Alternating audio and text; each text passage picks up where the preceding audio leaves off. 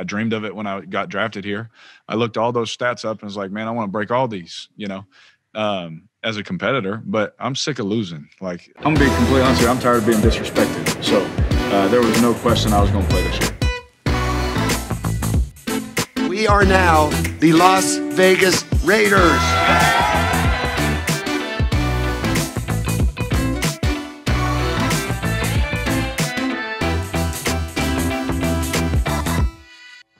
It's time now for another episode of Vegas Nation Blitz. Welcome in, everyone. I am your host, Cassie Soto. The Raiders are now 2-2 on the season after falling to the still undefeated Buffalo Bills 30-23. Here to help us break down that loss is Raiders beat writer for the Las Vegas Review-Journal, Vinny Bonsignore. Vinny, I know the difference in the score was just 7, but I don't know about you, but it felt like a whole heck of a lot more to me. It did and it didn't. By no means do the Raiders believe that they can't compete with the Buffalo Bills. They certainly can. They were able to move the ball. When they weren't shooting themselves in the foot, they were moving the ball, just as they have been pretty much all year. So they feel good about where they are offensively if they can just cut down on the mistakes that have plagued them the last 2 weeks. If so, they're in line to score 30 points pretty easily these last couple of weeks, which would put them in a very competitive position. Where the real concern is defensively right now. They just cannot get turnovers. They can't create pressure on opposing quarterbacks. They're giving up too many points. They're not getting off the field enough. If because of that, the offense feels like it has to play, doesn't feel like, but the offense has to play pretty much perfect football, and that's just not sustainable. So you can't be in a situation where one turnover is going to be the killer of the game. Your defense needs to be able to, lend a bigger hand than that. Well, we know the defense obviously played a huge part in this loss. They gave up 30 points. But I want to ask you, Vinny, in your opinion, do you feel that, and a lot of people, are thinking the same way, is Derek Carr playing too conservative so far this season? Derek's on pace for a career year, including his his average per throw. So it's over 8, would be a career high. No, I think he's doing fine, actually.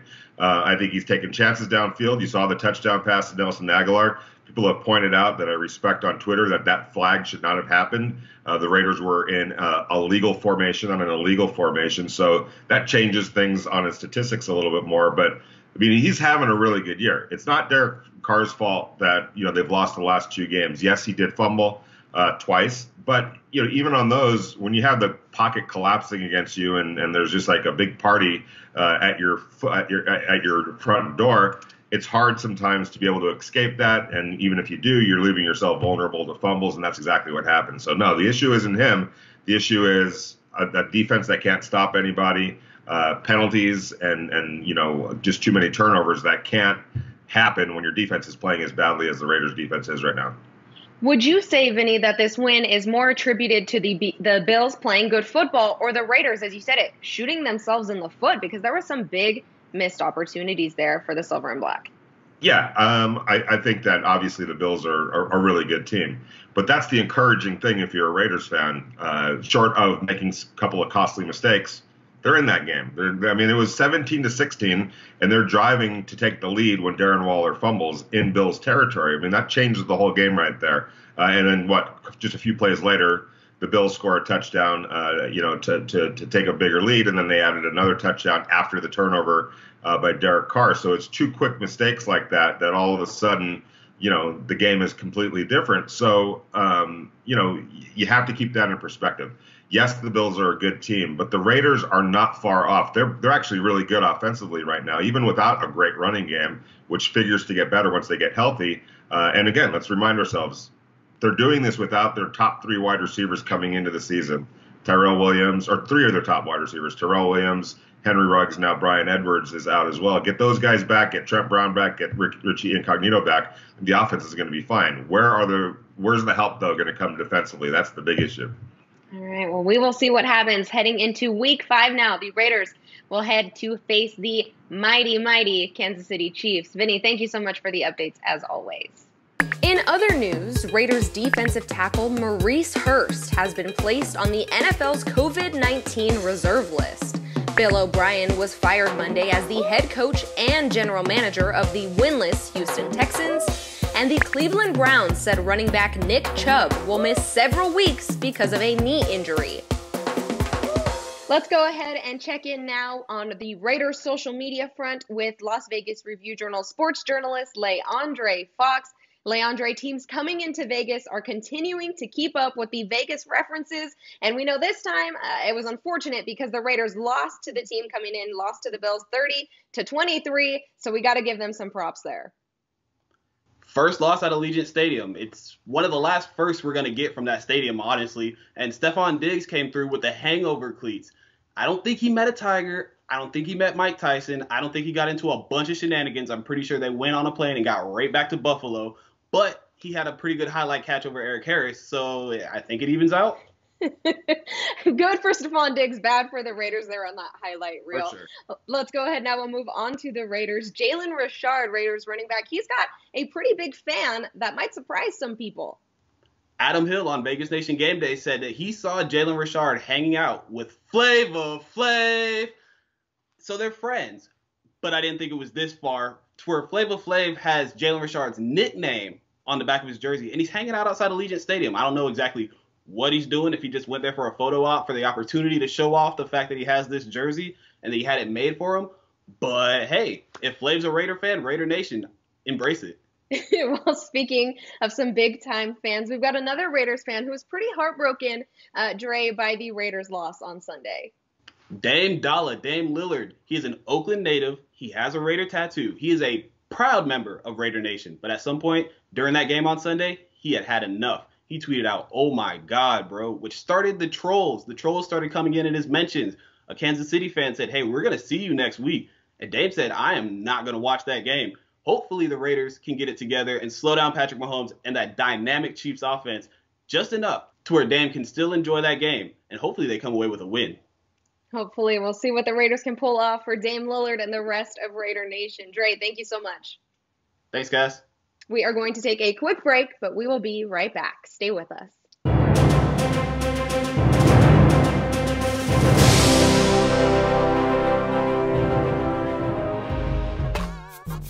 Raiders legend Howie Long co-starred in what John Travolta film? Was it A, Broken Arrow, B, Face Off, C, Get Shorty, or D, Pulp Fiction? Stay on the winning page with fan fave Las Vegas Review-Journal to receive Vegas Nation content, plus breaking news, local entertainment, and lifestyle coverage. For only 99 cents a week, you'll get home delivery plus unlimited access to LVRJ.com. However you like it, whenever you like it.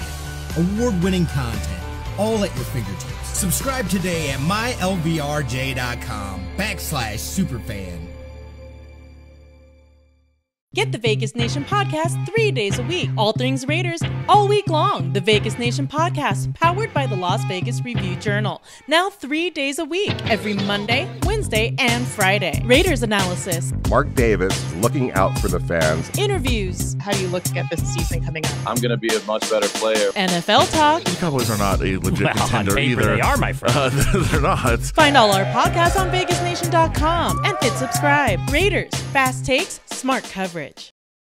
Thanks so much for tuning back into Vegas Nation Blitz. I'm your host, Cassie Soto. Well, we knew it would happen, and it did. The NFL has fined Raiders tight end Darren Waller, as well as several of his teammates, after they were seen on video not wearing masks at a charity event put on by Waller himself. Here to tell us a little bit more about it is Las Vegas Review-Journal sports columnist Ed Graney. Ed, Waller took the biggest hit out of everybody. He was faced with a $30,000 fine. His teammates, $15,000 apiece. Is this what we expected would happen?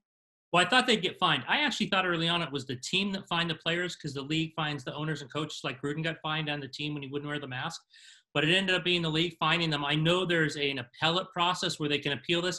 I kind of hope they don't for a few reasons. One, you were caught without the masks. It was your video that kind of showed it. I don't think you should. I mean, I understand appealing anything. I usually am behind appeal everything. You never know. But in this instance, what I'd like to see them do, led by Derek Carr, is all these fines, if you didn't know this, these fines that guys get fined all the year, they always go to charity. That's what the league does. The league doesn't keep the money. So if I'm Derek Carr, I call Roger Goodell or whoever handles this and says, look, we'll pay it all. Let's put the money back into Darren's foundation. Because you know, when Darren lost his money, it takes off what he had earned. So that's what I'd like to see happen. I think it would. The league, I think, would be fine with that. I don't know why they wouldn't. They give it a charity anyway. So if I'm those guys, instead of appealing, which I think their agents will have them do just because you don't want to set precedent, I would say we'll pay it, and then we want the money going back to Darren Waller's foundation. Yeah, well, that would be definitely a great cause there. Well, the announcement, Ed, came the exact same day that the NFL sent out a memo saying that events like this, like Waller's charity event, are completely off limits. We know obviously teams can face fines. They can even lose draft picks. But now we're also hearing that teams can also face forfeiting games. Are the Raiders on pretty thin ice now after everything that they've been through just 4 or 5 weeks into the NFL season? Yeah, more than most people, probably more than anyone. You know what the amazing thing about this, Cassie, is? They've been by far the worst handling this, and yet they've never had a positive test. So you and I should feel really good because we're tested by the same people, so that's awesome. But I'm actually shocked, given how poorly they've handled this, that there's been no positive tests. Yeah, I mean, forfeiture of a game would be huge. I've heard sometimes maybe they'll take the head coach away. If that's true, Greg Olsen, the offensive coordinator, would call for 155 passes that night, all of which would be beyond 10 yards. So we'd finally see deep balls. But I think forfeiture game, you really are going to have to laugh in the NFL's face and say, look, we don't care. We don't care about this. I think that's the last straw. A draft pick, though, in the 5th or 6th round, I think the Raiders are closer to that than they want to be. Yeah, well, as if the Raiders did not have enough to worry about, Ed, they are heading to Arrowhead Stadium this week to face the still undefeated Kansas City Chiefs. Do they stand any chance at all in this game, Ed? I mean, the Chiefs are coming in on a short week, but still, do the Raiders put up any amount of points on this team? Yeah, I'm going to wake up 6'6" tomorrow. No, I'm not. Look, you always stand a chance, right? I mean, last night I threw it. Now, they're not the Patriots. I get that defensively. But you go in, maybe get a few fumbles. The one thing the Raiders have to do is finally, I don't know when the last time they did this, is win the turnover battle. You got to get an interception to Mahomes. You have to tip a ball. You have to get a fumble like the Patriots did last night, and then keep Mahomes off the field. If you can get turnovers and you can't have one of those classic Gruden drives of 15 plays that he loves, you're in it. I don't know if you win it, but you're in it. So, no, I mean, if you look at the odds in history, the chances are very, very slim that they would go there and win. All right, well, with that being said, the Raiders will probably be 2-3 heading into their bye week. Ed, what changes immediately have to be fixed as they get ready to host Tom Brady and the Buccaneers in Week 7? Yeah, the changes are what they've always been, is they have to be better defensively. They're 29th in most categories out of 32. Can they improve enough to get in the mid-20s this year? I don't know. They're just not very good defensively. They have no pass rush. And with guys like Mahomes and Brady, and we saw with Josh Allen, if you don't have a pass rush, you're going to get drilled in that league. And Cassie, I don't know if they have guys. Max Crosby last year, he's not having a good year. Cleveland Farrell, they're playing him inside, as well. You don't get sacks that way. So I don't know what Corey Littleton's got to play better at linebacker. I think Nick Witkowski coming back is going to help him a little. If your question is what it is they have to do, it's get better defensively. But you know what? It's a broken record. You and I have talked about this. It's every week like this for 3 years. So we'll see if they can do it, but that's what they have to do if they want to be in line for a wild card spot later in the year. All right, well, it'll be a rough next few weeks for the Raiders, Ed. We'll see what happens. Thank you so much, as always. All right, Cassie. We are going to take a quick break, but we will be right back. Don't go anywhere. The answer is A. Broken Arrow, the Hall of Famer and Fox NFL analyst, has also appeared in films such as Firestorm and 3,000 Miles to Graceland.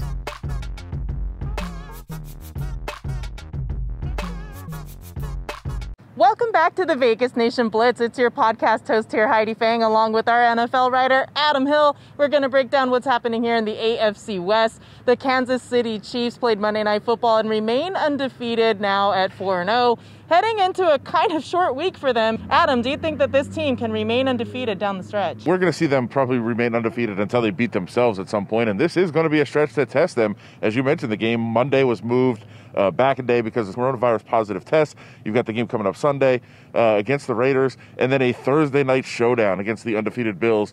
That will be a real test to try to get all those games turned around in that amount of time. We'll see if the league does anything, maybe move that Thursday game back a few days.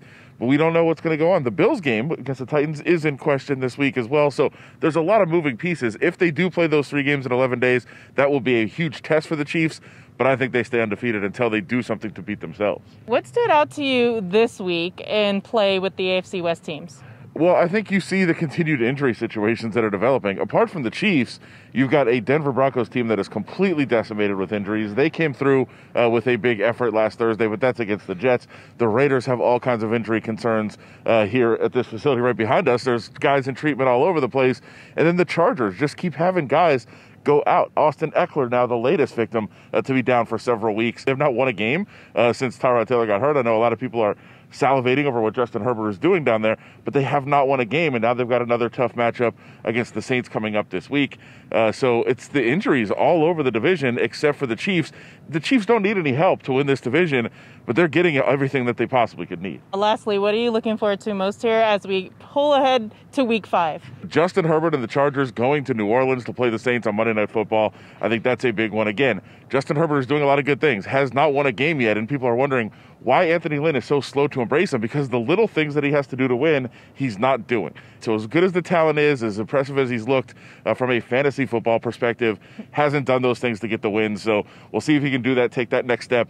Another tough matchup for the Chargers against the Saints this week on Monday Night Football. As we've been talking here about AFC West teams, it's time to look at a running back who played for both the Raiders and the Chiefs in this moment in Raiders history as we flash back on Marcus Allen's career.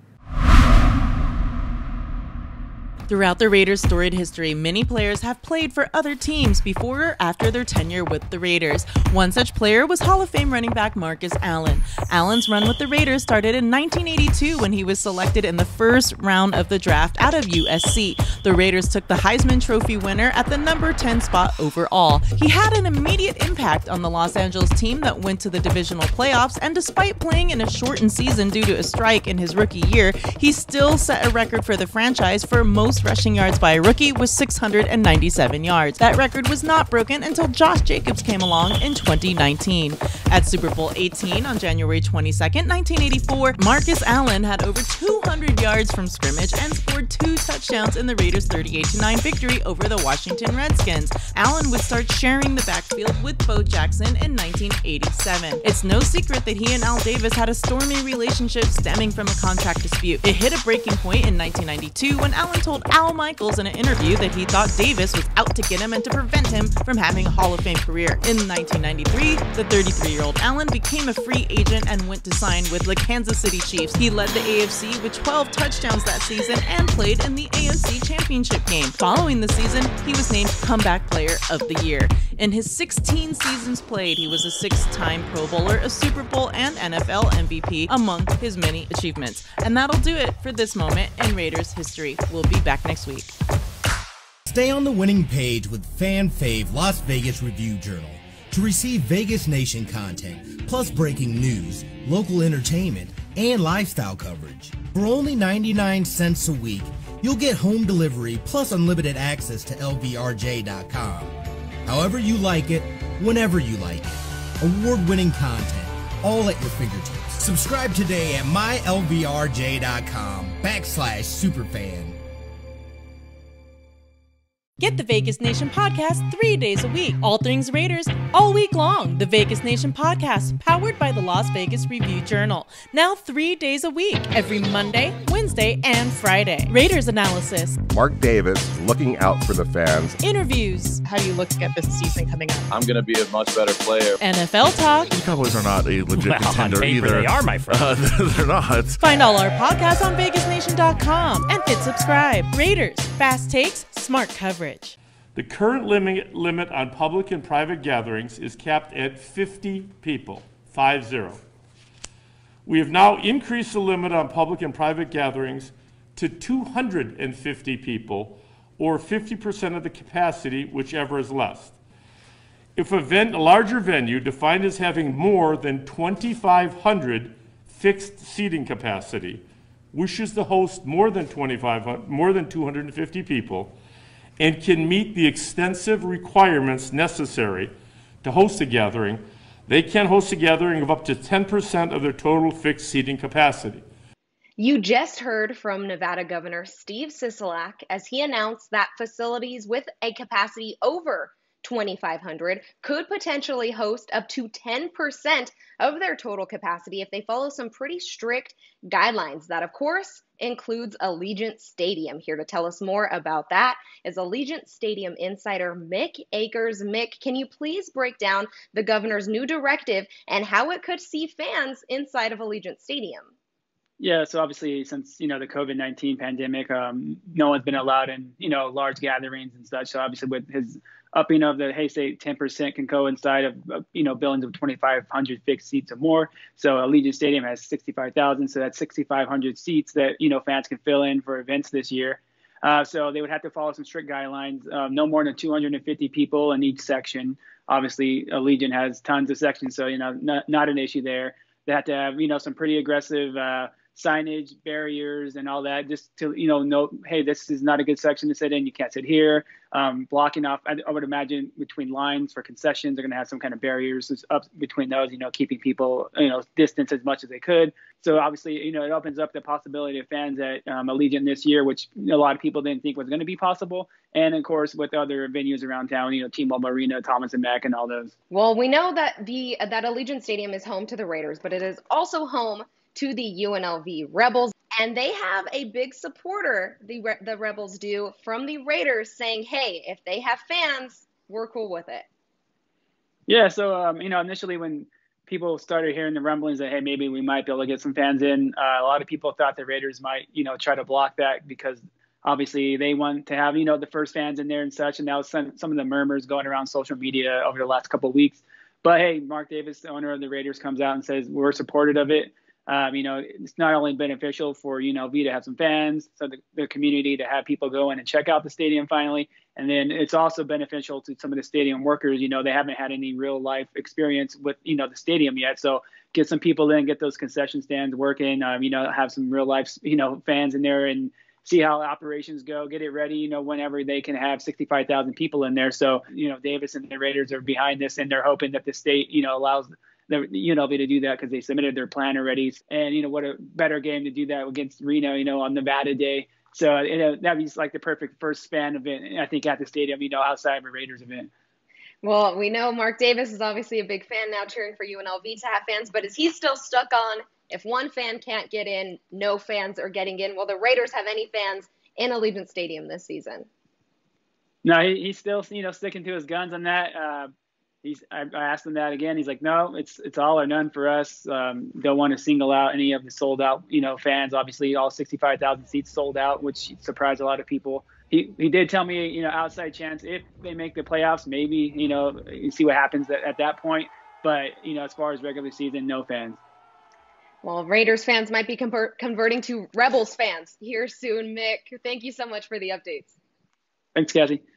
Well, that will do it for another episode of Vegas Nation Blitz. As always, we hope you're enjoying our content, so be sure to tune in with us on Sundays, every Sunday at 9 a.m. on Cox Your View Channel 14, as well as the Vegas Nation Facebook page for our Vegas Nation Game Day show, where we break down everything you need to know about the Raiders and their opponent that week. That's Vegas Nation Game Day, Cox Your View Channel 14 at 9 a.m. on Sundays. For our Vegas Nation crew, I'm Cassie Soto. We'll see you next week.